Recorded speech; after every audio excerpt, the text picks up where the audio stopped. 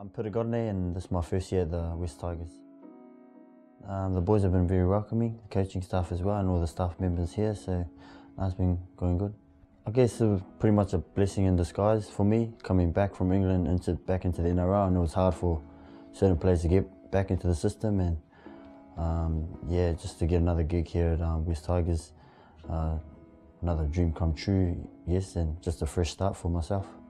There's a bit of a mixture of cultures, and I guess a few of the boys that I've played with, old Benny and Russ and Lige, especially young Tui. Tui was a young guy coming through the ranks. Now he's probably one of the superstars here at the club. It's just good to have, obviously, knowing some players before approaching a new club, and just to come back together again. It's funny how rugby league works out, and it's just made the transition for myself easy, and then everyone else has just been awesome as well. It's very welcoming. Body's feeling good. Like I said, it was a fresh start for myself, especially mentally. Ronnie's got us running through some few drills, so yeah, it's been good. Ivan's just been awesome for me as well. I think he knows how to approach a player, and he sort of knows, because he's played the game. He's more calm than other coaches, I guess. He's approachable, tells you how it is. It gives you that, that drive, and knowing that coach is talking to you, you sort of get a feel for, okay, all right, got to knuckle down here. And the boys, obviously, the younger they are, the more energy they have. So for myself, I've got to try to keep up with them.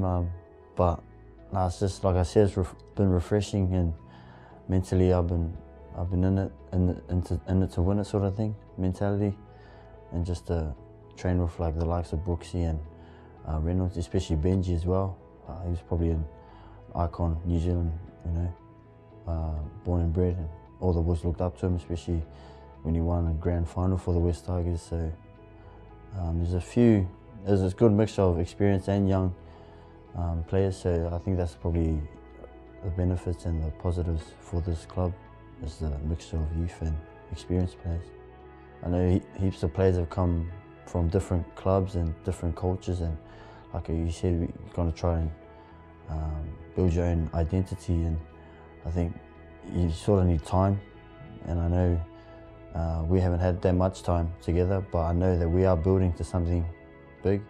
Whatever jersey I wear now, I wear with pride, and it all starts at training. And I think for me this year, I'm gunning for a spot, so whatever spot, whether it's in the 17 or even the starting lineup, I'm putting the pressure on those other boys. So this was just good competition for myself as well. So yeah, I'm willing to probably play week in, week out in NRL. I'm Pita Godinet, and I'm ready for 2018.